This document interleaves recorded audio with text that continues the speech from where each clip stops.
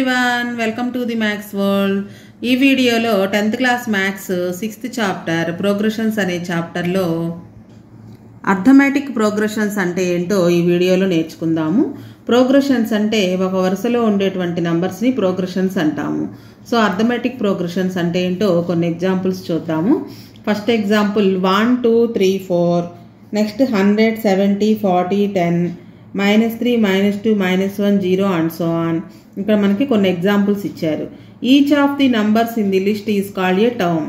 ఈ నంబర్స్ అన్నిటిని కూడా మనం టర్మ్స్ అని పిలుస్తాము. మనకి ప్రతి ఎగ్జాంపుల్లో ఉండే నంబర్స్ని టర్మ్స్ అంటాము. Given a term can you right the next term in each of the list అబో. అంటే మనం అండ్ సో ఆన్ అని పెట్టారు కదా, దీని next terms రాయగలమా? If so రాయగలిగితే how will you right it, ఎలా రాయగలం? నెక్స్ట్ టర్మ్స్ ఏమొస్తాయో మనకి ఎలా తెలుస్తుంది? Perhaps by following A pattern are rule. Let us observe and right the rule.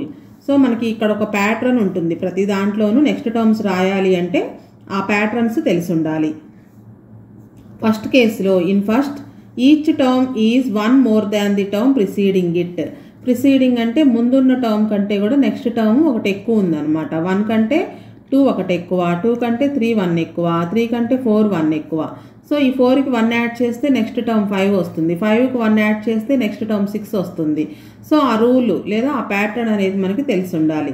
In second each term is 30 less than the term preceding it. Preceding term కంటే కూడా next term 30 less అంటే తక్కువగా ఉంది. 100లో నుంచి 30 minus చేస్తే 70, 70లో నుంచి 30 minus చేస్తే 40, 40లో నుంచి 30 మైనస్ చేస్తే 10, 10లో నుంచి 30 మైనస్ చేస్తే నెక్స్ట్ -20 వస్తుంది. -20లో నుంచి 30 మైనస్ చేస్తే -50 వస్తుంది. సో ఇక్కడ ప్యాటర్న్ అనేది 30 లెస్ అనమాట. ప్రిసీడింగ్ టర్మ్ అంటే కూడా నెక్స్ట్ టర్మ్ 30 తక్కువగా ఉంది. In case 3 each term is obtained by adding 1 to the term preceding it. 1 add చేసుకుంటూ వచ్చారు. -3కి 1 యాడ్ చేస్తే -2, -2కి +1 యాడ్ చేస్తే -1, -1 +1 యాడ్ చేస్తే క్యాన్సిల్ అయ్యి 0 వస్తుంది. 0కి 1 యాడ్ చేస్తే 1, 1కి 1 యాడ్ చేస్తే 2, 2కి 1 యాడ్ చేస్తే 3. అంటే నెక్స్ట్ టర్మ్స్ రాయొచ్చు. ఆ రూల్ అనేది తెలిసి ఉండాలి. ఆ ప్యాటర్న్ లేదా ఆ రూల్ అనేది మనకి తెలిసి ఉంటే నెక్స్ట్ టర్మ్స్ రాయొచ్చు. In case 4 3 3 3 3 and so on అనింది. All the terms in the list are 3. That is each term is obtained by adding are subtracting 0 to the preceding term. ప్రతి టర్మ్లో నుంచి 0ని యాడ్ చేయడం వల్ల కానీ లేదా 0 సబ్ట్రాక్షన్ చేయడం వల్ల కానీ నెక్స్ట్ టర్మ్ వస్తుంది. 3కి 0 యాడ్ చేస్తే 3 లేదా 3లో నుంచి 0 సబ్ట్రాక్షన్ చేసినా 3నే. సో ఇది కూడా మనకి అర్థమెటిక్ ప్రోగ్రెషనే అవుతుంది ఇక్కడ. నెక్స్ట్ ఫిఫ్త్ దాంట్లో -1.0, -1.5, -2.0 అండ్ సో ఆన్ ఇలా ఉంది. నెక్స్ట్ టర్మ్ రావాలి అంటే మనకి 0.5 -0.5ని యాడ్ చేస్తున్నారు ఇక్కడ. Each term is obtained by adding -0.5. That is subtracting 0.5 from the term preceding it. ప్రతి టర్మ్లో నుంచి -0.5ని సబ్ట్రాక్ట్ చేస్తూ ఉంటే నెక్స్ట్ టర్మ్ వస్తుంది. The list above we can observe that successive terms are obtained. Successive అంటే టర్మ్స్ తర్వాత నెక్స్ట్ టర్మ్స్ని సక్సెసివ్ టర్మ్స్ అంటాము. ముందున్న టర్మ్స్ని ప్రిసీడింగ్ టర్మ్స్ అంటాము. సో నెక్స్ట్ ఉన్న సక్సెసివ్ టర్మ్స్ రావాలి అంటే obtained by adding are subtracting A fixed number to the preceding terms. So successive terms రావాలి అంటే ఏదైనా ఒక ఫిక్స్డ్ నెంబర్ని యాడ్ చేయడం కానీ లేదా సబ్ట్రాక్టింగ్ చేయడం కానీ చేయాలి ముందున్న టర్మ్స్కి. సచ్ లిస్ట్ ఆఫ్ నంబర్స్ ఈ said to be form an arithmetic progression. అటువంటి నంబర్స్ అన్నిటినీ ఒక లిస్ట్ లాగా రాస్తే దాన్ని అర్థమెటిక్ ప్రోగ్రెషన్ అంటాము. దీన్ని సింపుల్గా ఏపీ అని పిలుస్తాం. ఏ అంటే అర్థమెటిక్, పి అంటే ప్రోగ్రెషన్స్ అని అర్థం. సో అర్థమెటిక్ ప్రోగ్రెషన్స్ యొక్క డెఫినేషన్ కింద ఇచ్చారు, మనకి చూద్దాము. What is an arithmetic progression? We observe that an arithmetic progression is a list of numbers in which each term is obtained by adding a fixed number to the preceding term except the first term. First term కాకుండా తర్వాత ప్రతి term కూడా ఒక fixed నెంబర్ని add చేయడం వల్ల form అవుతాయి preceding టర్మ్కి. ఆ ప్రిసీడింగ్ టర్మ్ అంటే ఫస్ట్ టర్మ్ అనమాట. ఫస్ట్ టర్మ్ మన ఇష్టం వచ్చింది తీసుకోవచ్చు. ఆ ఫస్ట్ టర్మ్కి ఒక ఫిక్స్డ్ నెంబర్ని యాడ్ చేస్తూ ఉంటే కనుక నెక్స్ట్ ఉన్న సక్సెసివ్ టర్మ్స్ అనేవి వస్తాయి. ఈ ఫిక్స్డ్ నెంబర్ని కామన్ డిఫరెన్స్ అంటాము. The fixed number is called common difference of AP. Remember that it can be positive, negative are 0. ఈ కామన్ డిఫరెన్స్ అనేది పాజిటివ్ నెంబర్ అయి ఉండొచ్చు, నెగిటివ్ నెంబర్ అయి ఉండొచ్చు, లేదా జీరో కూడా అవ్వచ్చు. కామన్ డిఫరెన్స్ని డి అనే లెటర్తో డినోట్ చేస్తాం. అంటే డి వాల్యూ పాజిటివ్ నెంబర్ అయి ఉండొచ్చు, నెగిటివ్ నెంబర్ కావచ్చు, లేదా జీరో కూడా కావచ్చు. మరి అప్పుడు ఫస్ట్ టర్మ్ని A1 అనుకుంటే let us denote the first term of an AP by A1, second టర్మ్ని A2, third టర్మ్ని A3, fourth టర్మ్ని A4 అలా అనుకున్నట్లయితే nth టర్మ్ని AN అనే లెటర్తో డినోట్ చేస్తాం. And the common difference by D, common డిఫరెన్స్ని D అనే లెటర్తో డినోట్ చేస్తాం. Then AP becomes A1, A2, A3 and so on AN. మరి common difference ఈ D value ఎలా వస్తుంది అంటే A2లో నుంచి A1 మైనస్ చేయాలి, లేదా A3లో నుంచి A2 మైనస్ చేయాలి. ఆ ప్రోగ్రెషన్స్లో ఉన్న ఏదైనా ఒక టర్మ్ తీసుకుంటే దానికి ముందున్న టర్మ్ని కనుక డిఫరెన్స్ చేస్తే కామన్ డిఫరెన్స్ అనేది వస్తుంది. ఇది మనకి AP. General form of AP. Can you see that all APs can be return as. First టర్మ్ని A అనే లెటర్తో డినోట్ చేస్తాము, నెక్స్ట్ టర్మ్ని A2, A3, A4 అనుకున్నాం కదా. సో ఫస్ట్ టర్మ్కి ఒక ఫిక్స్డ్ నెంబర్ని యాడ్ చేస్తే నెక్స్ట్ నెంబర్ వస్తుంది. ఆ ఫిక్స్డ్ నెంబర్ని D అనుకుందాం, A ప్లస్ D. నెక్స్ట్ మరలా దీనికి ఇంకొక ఫిక్స్డ్ నెంబర్ యాడ్ చేయాలి, అదే ఫిక్స్డ్ నెంబర్ని సెకండ్ టర్మ్కి యాడ్ చేయాలంటే 2Ds అవుతాయి అన్నమాట. A plus 2D, A plus 3D and so on A plus 4D, 5D డిఫరెన్సెస్ని add చేసుకుంటూ వెళ్తాము. This is called general form of an AP wear A is the first term and D is the common difference. First టర్మ్ని A అనే లెటర్తో denote చేస్తాము, D అంటే common difference. మనం ఏ fixed నెంబర్ని అయితే add చేస్తున్నామో లేదా సబ్ట్రాక్ట్ చేస్తున్నామో దాన్ని కామన్ డిఫరెన్స్ అంటాము. For example 1, 2, 3, 4, 5 and so on. First term 1, 1కి ఫిక్స్డ్ నెంబర్ 1 యాడ్ చేస్తే 2 వస్తుంది, 2కి ఫిక్స్డ్ నెంబర్ 1 యాడ్ చేస్తే 3 వస్తుంది. So first term 1 and the common difference is also 1. Next 2, 4, 6, 8, 10. What is the first term and common difference? First term is 2, common difference అంటే second టర్మ్లో నుంచి first టర్మ్ని difference చేస్తే వచ్చేదే కామన్ డిఫరెన్స్. 4 మైనస్ 2, 2 అనమాట.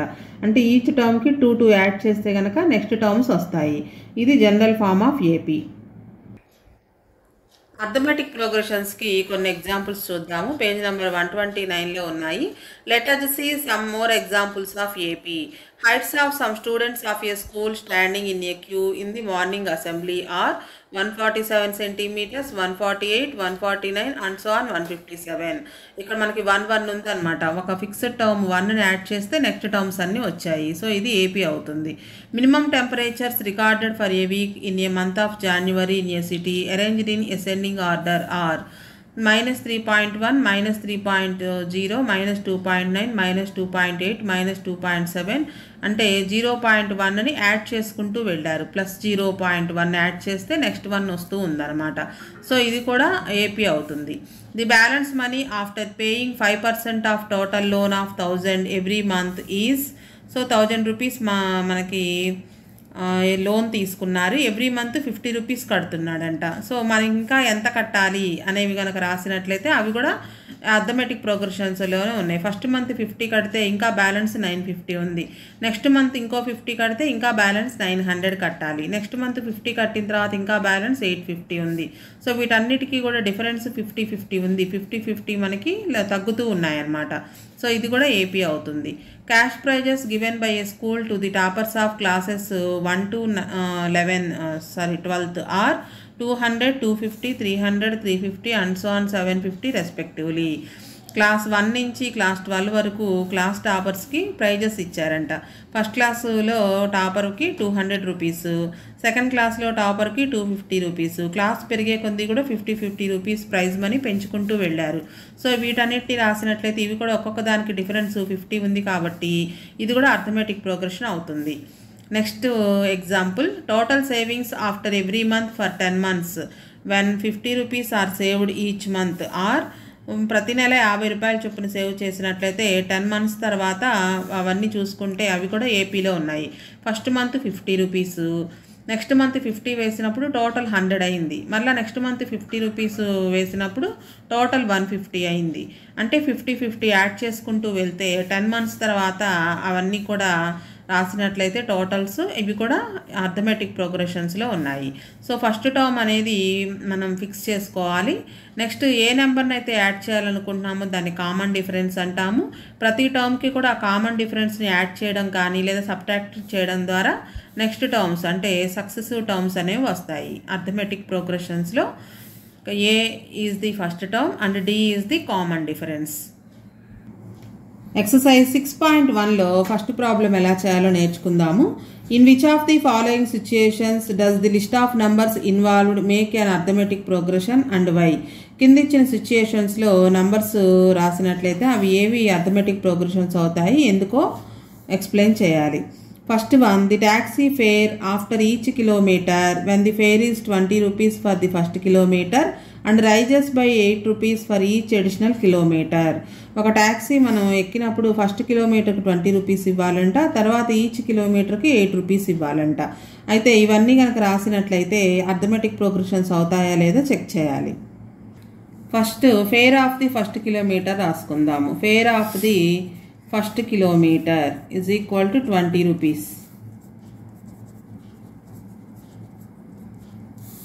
Fare of each kilometer after first kilometer.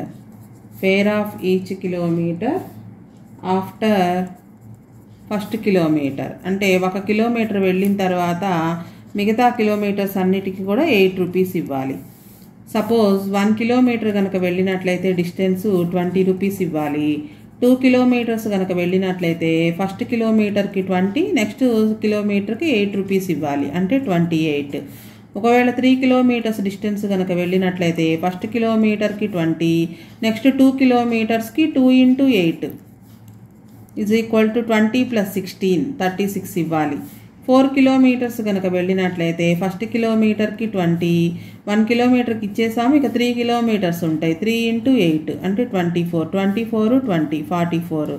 ఇవన్నీ కూడా మనం numbers అన్ని లిస్ట్లో ప్రోగ్రెషన్ లాగా రాసినట్లయితే 20, 28, 36, 44 అండ్ సో ఆన్. డిఫరెన్స్ చూద్దాం. కామన్ డిఫరెన్స్ ఏ వాల్యూ 20 అంటే ఫస్ట్ టర్మ్ని ఏ అనుకుంటాము 20.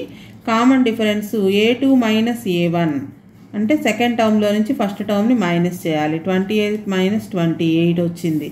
లేదా A3 మైనస్ A2 థర్డ్ టర్మ్లో నుంచి సెకండ్ టర్మ్ మైనస్ చేయాలి. 36 మైనస్ 28 ఇది కూడా 8 వచ్చింది. సో కామన్ డిఫరెన్స్ సేమ్గా ఉంది కాబట్టి ఇది అర్థమెటిక్ ప్రోగ్రెషన్స్ అవుతుంది. So given progression is AP.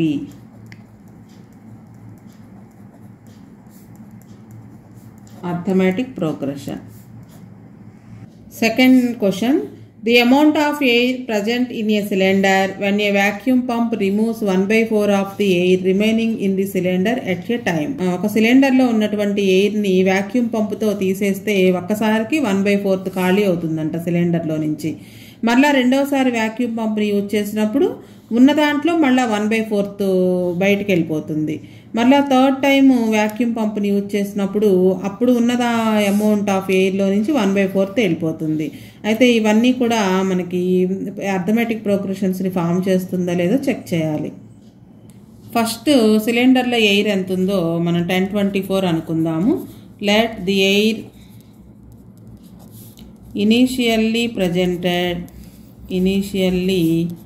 present in the cylinder is equal to 1024 liters. So మనకి ప్రాబ్లంలో 1024 అని ఇవ్వలేదు.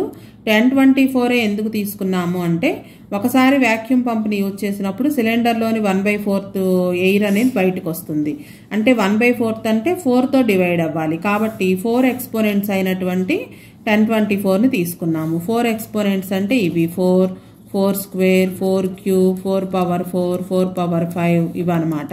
అంటే 4, 16, 16 4 jar 64, 64 4s 256, 256 4 jar 1024.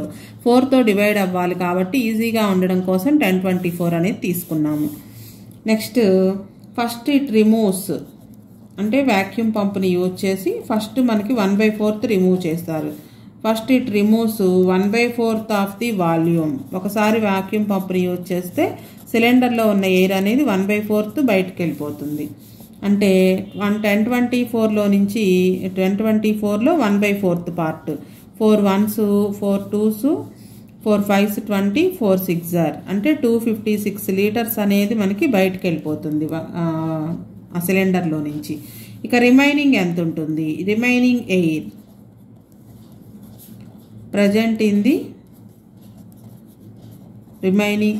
present in the cylinder is equal to already 1024 ఉండాలి, దాంట్లో 1/4 అంటే 256 బయటకు వెళ్ళిపోతే ఇక 768 ఉంటుంది, 768 లీటర్స్ ఉంటుంది. Next second time vacuum pump use చేసినప్పుడు ఈ 768లో 1/4 బయటకు వెళ్ళిపోతుంది. So at second time it removes 1/4. It removes 1/4 of 768. That is 768 into 1/4. 4 టేబుల్లో క్యాన్సిల్ చేస్తే 4 1s 4 4 9s 36 4 2s అంటే మళ్ళా 192 లీటర్స్ బయటకు వెళ్ళిపోతుంది వ్యాక్యూమ్ పంప్ ద్వారా. 768లో 198 192 పోను ఇంకెంత మిగులుతుంది? Remaining air in the cylinder is equal to already మనకి 768 లీటర్స్ ఉండాలి, అందులో 1/4 అంటే 192 మైనస్ చేస్తే 576 లీటర్స్ ఉంటుంది. మళ్ళీ థర్డ్ టైం వ్యాక్యూమ్ పంప్ని యూజ్ చేసినప్పుడు 576లో 1/4 బయటకు వెళ్ళిపోతుంది. Third time it removes, it అంటే ఇక్కడ vacuum pump, 1/4 of 576 litres. That is 1/4 into 576. 4 1s 4 1 మిగులుతుంది, 4 4 జార్ 16 4 4 జార్ 16 144 లీటర్స్ బయటకు వెళ్ళిపోతుంది. ఇక remaining air in the cylinder 144 పోను ఇంకా ఎంత ఎయిర్ ఉంటుంది? Remaining air in the cylinder is equal to 576 ఉండాలి, అందులో 1/4 అంటే 144 బయటకు వెళ్ళిపోతే రిమైనింగ్ ఎంత ఉంటుంది? 432 ఉంటుంది. సో ఇప్పటివరకు మనకు వచ్చినవన్నీ రాసుకుందాము. ఫస్ట్ 1024 లీటర్స్ ఉండాలి, అందులో 1/4 పోను మిగిలింది 768, అందులో 1/4 పోను మిగిలింది 576, అందులో 1/4 పోను మిగిలింది 432. మళ్ళీ ఇందులో కూడా 1/4 తీసేస్తే కనుక మిగిలేది మళ్ళీ రాసుకుంటే అండ్ సో ఆన్. ఇవన్నీ ఏపీ అర్థమెటిక్ ప్రోగ్రెషన్స్లో ఉన్నాయా లేదా అని చెక్ చేయాలి. ఫస్ట్ టర్మ్ 1024 ఓకే, డిఫరెన్స్ అనేది సేమ్గా వస్తే కనుక ఇవన్నీ ఏపీలో ఉన్నట్లే. డిఫరెన్స్ అంటే A2లో నుంచి A1ని మైనస్ చేయాలి, అంటే 768లో నుంచి 1024ని మైనస్ చేస్తే 256 -256 వస్తుంది. స్మాల్ నెంబర్లో నుంచి బిగ్ నెంబర్ మైనస్ చేస్తున్నాం.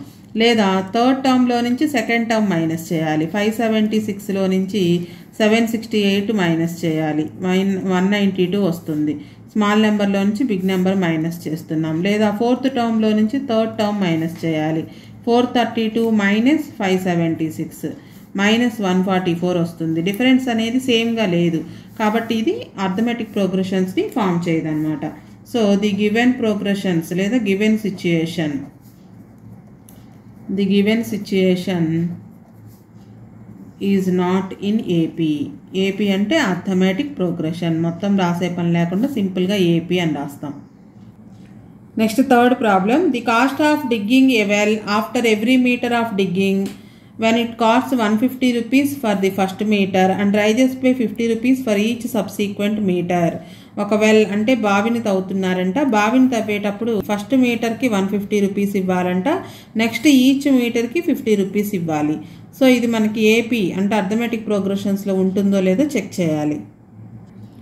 First cost of digging for first metre, cost of digging అంటే తవ్వడం, cost of digging for the first metre. First 1 metre తవ్వడానికి 150 రూపీస్ అంట, rupees 150. Cost for digging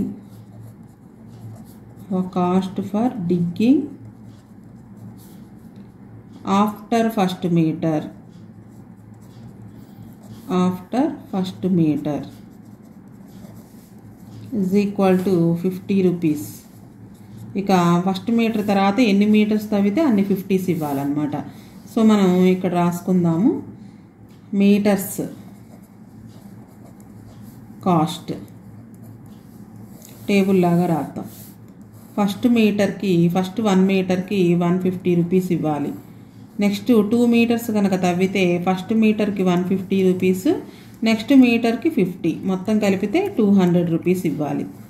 next 3 metres కనుక తవ్వితే first 2 మీటర్స్కి already 200 ఇచ్చేసాము, ఇంకొక మీటర్కి 50 ఇవ్వాలి, అంటే 250.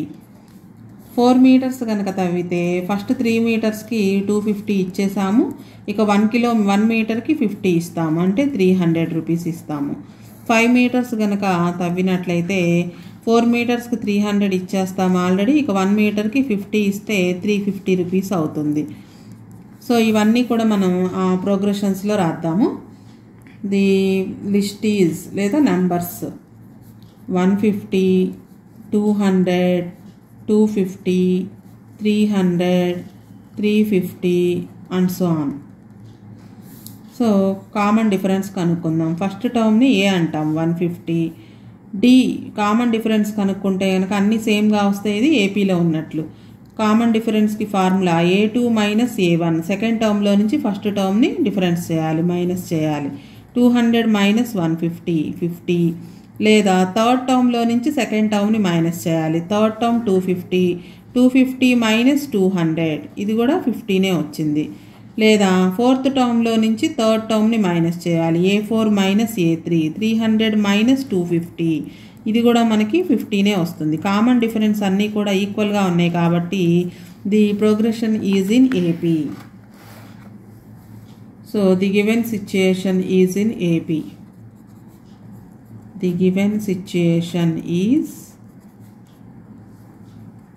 In AP. AP అంటే arithmetic progression. Next fourth problem. The amount of money in the account every year when 10,000 is deposited at compound interest at 8% per annum. 10,000 మనీని deposit చేశారంట. Per annum అంటే 1 ఇయర్కి 8% చొప్పున compound interest కడుతూ ఉంటే కనుక every year వచ్చే అమౌంట్ అనేది అర్థమెటిక్ ప్రోగ్రెషన్స్లో ఉంటుందా లేదా అనేది చెక్ చేయాలి. ఫస్ట్ అమౌంట్ డిపాజిటెడ్ ఇనీషియల్లీ అది రాసుకుందాము. Amount deposited initially. First amount ఎంత డిపాజిట్ చేశారు, 10,000 రూపీస్ డిపాజిట్ చేశారు. Rate of interest 8%. అయితే కాంపౌండ్ ఇంట్రెస్ట్ అనమాట. కాంపౌండ్ ఇంట్రెస్ట్ అంటే ఫస్ట్ ఇయర్ తర్వాత ఇంట్రెస్ట్ అనేది ప్రిన్సిపల్ అమౌంట్కి యాడ్ అవుతుంది. కాంపౌండ్ ఇంట్రెస్ట్కి ఫార్ములా అంటే మొత్తానికి ఏ అంటే total amount, P into 1 plus R/100 whole power n. n అంటే ఇక్కడ ఇయర్స్ అనమాట, number of years. So first ఇయర్కి అమౌంట్ ఎంత అవుతుంది, 1 ఇయర్ తర్వాత అమౌంట్ ఎంత అవుతుంది. Principal amount 10,000 into 1 plus rate of interest 8/100 whole power n అంటే 1 ఇయరే కాబట్టి 1 వేసుకుంటాము. 10,000 ఇంటూ ఎల్సిఎం చేస్తే 100 అవుతుంది. 100 into 100 plus 8 1s 8, 108/100. 10,000 into 108/100. 2 zeros 2 zeros cancel. Remaining multiplication చేస్తే 108 ఇంటూ 100 అంటే 10,800 రూపీస్ అవుతుంది 1 ఇయర్ తర్వాత. నెక్స్ట్ సెకండ్ ఇయర్కి అంటే 2 ఇయర్స్ కాంపౌండ్ ఇంట్రెస్ట్ కనుక చేస్తే ఎంత వస్తుంది అంటే n బదులుగా 2 తీసుకుంటాము. P into 1 plus R/100 whole power 2 years కాబట్టి. P అంటే 10,000 amount, 1 plus rate of interest 8/100 whole square. బ్రాకెట్లో ఉన్నది ఎల్సిఎం చేస్తే మనకి ఇందాక 108 వచ్చింది కదా, డైరెక్ట్గా రాసేసుకుంటున్నాం. 108/100 హోల్ స్క్వేర్ ఉంది కాబట్టి 108/100. 2 zeros 2 zeros, ఈ 2 zeros ఈ 2 zeros క్యాన్సిల్ అవుతాయి. 108 ఇంటూ 108 మల్టిప్లికేషన్ చేస్తే 11,664 రూపీస్ వస్తుంది. 3 ఇయర్స్ కనుక కాంపౌండ్ ఇయర్స్ వేస్తే, కాంపౌండ్ ఇంట్రెస్ట్ కనుక వేస్తే 10,000 ఇంటూ 108 ఇంటూ 108/100 108/100 3 టైమ్స్ వస్తుంది. ఇదే formula. P into 1 plus R/100 whole cube వేస్తాము. 108/100 into 108/100 into 108/100. 2 zeros కి 2 zeros క్యాన్సిల్, 2 zeros కి 2 zeros క్యాన్సిల్. ఇవన్నీ మల్టిప్లికేషన్ చేసి 100తో డివైడ్ చేస్తే కనుక 12,597.12 వస్తుంది. మనకు వచ్చిన ఈ ఆన్సర్స్ అన్నీ కూడా రాసినట్లయితే ప్రోగ్రెషన్ ఏపీ అవుతుందో లేదో చెక్ చేద్దాం. ది టర్మ్స్ అంటే ఇక్కడ మనకు వచ్చిన అమౌంట్ అనమాట. The terms are first year 10,000 ఉంది, సెకండ్ ఇయర్కి అది 10,800 అయింది, థర్డ్ ఇయర్కి 11,664 అయింది, 3 years నిండేటప్పటికి ఫోర్త్ ఇయర్ ఫస్ట్కి 12,597.12 అయింది.